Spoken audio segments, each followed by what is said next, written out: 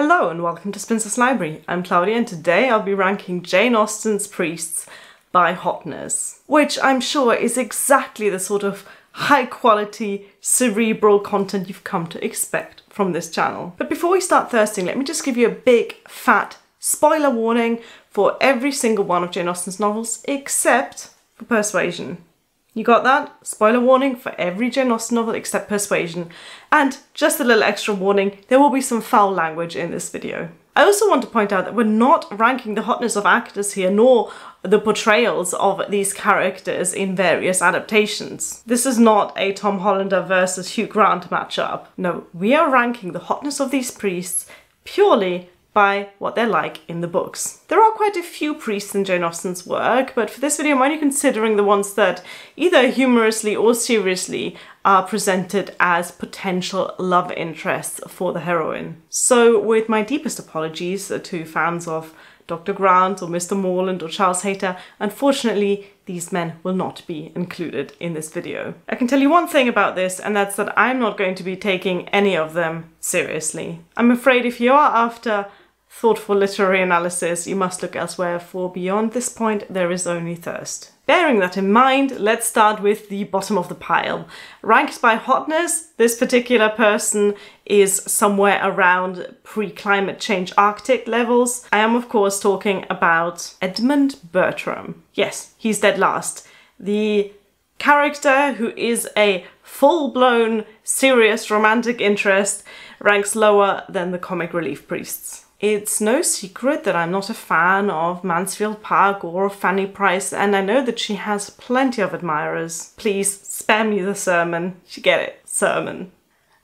Because it's about priests. Anyway, I don't particularly care for her, but she deserves so much better than Edmund Bertram. Throughout the book, he demonstrates the very minimum of basic human decency, and that's enough to make her swoon. But girl, come on, grow some dignity. This is a man who didn't look at you twice while Mary Crawford was around, who didn't take you seriously enough as an actual person to listen to your concerns about her, and then only settled for you once she's out the picture. Edmund Bertram is in constant preaching mode, which is funny because for most of the book he isn't even ordained. Does he ever say anything that's not moralistic disapproval? He is kind, I'll give him that. He speaks up for Fanny when none of the other Bertrams do, and he gets her a pony. Lovely. On the other hand, he is a condescending arse, and he's also her first cousin. Next up, in fourth place, we have Mr. Collins. And you've got to give him credit for being an absolute icon. As soon as you saw the title of this video, he was what you were thinking of. Don't even try and deny it. He is the quintessential Austen priest. He is a man who knows what he wants, and to poor Mary's dismay, that's not her. And that's as many nice things as I can say about him. He is a horrible person, all things considered. Not just his complete inability to accept the rejection from Elizabeth, but also the way he talks about Lydia when she runs off with Wickham, where he quite literally says that it would be better if she was dead.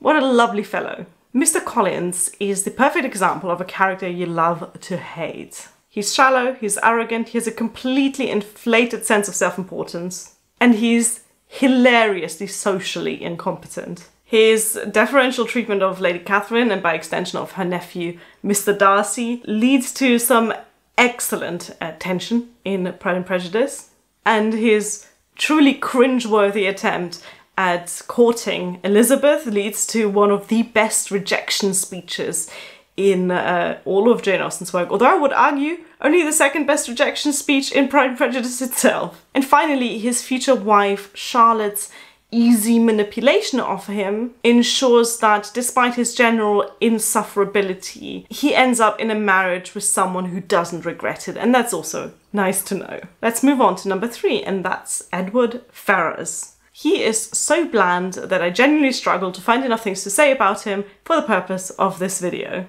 In fact, it's his blandness, weirdly, that draws Eleanor Dashwood to him. Can't say I get it, but okay. It's not even just that he's boring, it's also that he's spineless for so much of the book. And to be fair, by the end of the novel he does grow some actual balls, first in standing by Lucy Steele when their engagement comes to light, when him dropping her would be considered incredibly discourteous and dishonourable. And secondly, in getting engaged to Ellen Dashwood, completely against the wishes of his mother and sister. Credit where credit's due. By the end of the story, he stands up to his own family, to the point where they completely disown him and cut him off. But what I dislike about Edward, and the reason why he's in third place here, right in the middle of the ranking, is this insistence of his that the reason why he was so easily persuaded to enter a secret engagement with Lucy Steele was his subpar education. Like, really, dude, you're blaming the worst decision of your life on your teachers? And similarly, he blames his shyness and general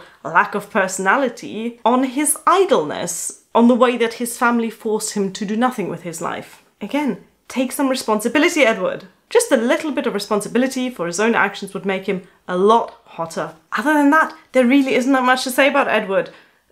Eleanor deserved better. In second place, and yes, I'm as surprised as you are, is Mr. Elton. Is he hot?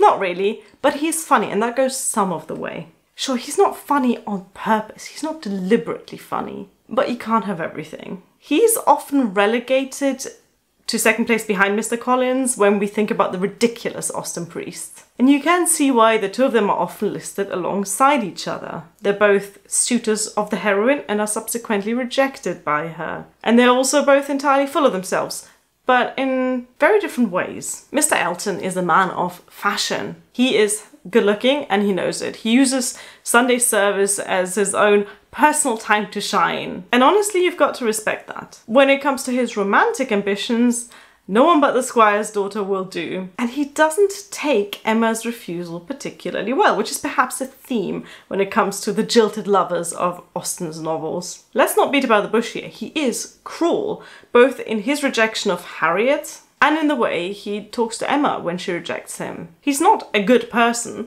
but then we're not ranking these priests on goodness, are we? But when Mr. Elton comes back with his new wife, that's when we really get to see the best of him. She is just as insufferable as he is, and just as hilarious. And now he's no longer a single man on the lookout for a wife. He's actually incredibly fun. As part of the Highbury ensemble, him and Mrs. E are just delightful to read about. So is he a hot priest? No. But if I'm completely honest, there is only one man in all of Austen's work that can rightfully claim that title, and that is, of course, our number one, Mr. Henry Tilney. It's easy to forget that Henry Tilney is a clergyman because it comes up maybe twice in the entirety of Northanger Abbey. Once when we're first introduced to him, and then later when Catherine is taken on a visit to his parsonage, and that's when his father still thinks that she's incredibly rich. Unlike the other priests in Austen's work, Henry Tilney is quite rich himself. He's also very witty. He's by far the hottest vicar, and I would argue the hottest of Jane Austen's romantic interests overall, although that's not the subject of this video. He is the funniest of Austen's men, and by that I mean the most deliberately funny, the most consciously funny. He jokes around with Catherine almost upon meeting her. He has a sense of humour that I personally enjoy. He also has a wonderful relationship with his sister. Really light-hearted, they take the piss out of each other, they have fun. It's a far cry from the solemnity of Mr. Darcy or the moralising Mr. Knightley. He also takes an interest in Catherine in a way that goes beyond personality. Like a lot of the time in Austen's work, we just have to accept that two people fall in love because of the way their temperaments align, their characters or their dispositions, to use another Austen-y word. But so rarely do we actually get to see two people who are interested in each other romantically talk on specific subjects that either one or the other cares about. There are some couples in Austen's work that barely seem to have any interest in common, but that's not the case here. Because the first thing we learn about Catherine right at the beginning of the book is that she loves reading. She really likes books. In particular, she likes Gothic romances, novels that don't enjoy the best reputation among the respectable set. And we see in the reaction of John Thorpe, for example, that at least he considers them beneath his notice, that they are considered a feminine hobby that no real man could possibly enjoy. Remind me at some point to make a video about John Thorpe and toxic masculinity. But then there's Henry Tilney, who hasn't just read those same novels that Catherine has, but also enjoyed them. Sure, he doesn't take them quite as seriously as Catherine, he's not as young and naive as she is, but he's also not embarrassed by them. There is an absolutely precious scene with Henry Tilney and his sister Eleanor, where she talks about how they were reading The Mysteries of Udolpho together, and then he just steals the book from her and doesn't return it until he's finished reading it because he got so into it. He is just unashamed about his enjoyment of gruesome gothic romances, and he talks about them with confidence. In the same way as he talks with confidence about muslin and dresses and other subjects of feminine interest that men like John Thorpe are proud to be ignorant of. And that passion, that interest is something we don't really see in other Austen men. What exactly are Captain Wentworth's hobbies other than, like, sulking? Or Mr. Darcy's? I do apologise for having a go at Mr. Darcy throughout this video. I like him, I honestly do. But back to Tilney. His romance with Catherine is deliciously drama-free. Don't get me wrong, there's plenty of drama in the book, but very little stems from tensions between them. The closest we get to that is when he finds out about the horrible things that Catherine has been imagining about his father. So he gives her a stern talking to, and then it's all good again. And here we get to the only real issue I have with him. He definitely enjoys explaining things to Catherine a little too much. You know, lecturing her. And I think we all know that type of man, who always talks in a slight tone of condescension, who always explains things to you whether you want him to or not. He likes that Catherine is naive and young and asks questions about, like, art and the aesthetics of landscapes. Even Eleanor picks up on that tendency of his to play the teacher. So he's not perfect, but I think he's earned his spot right at the top of this list. He is by far the hottest, and I would argue the only hot priest in Jane Austen's work. And if you are one of the dozens of people right now shouting at the screen about how I'm wrong, you know where to find the comment box. Can't wait to read your impassioned defense of Mr. Collins. Thank you so much for watching. Bye!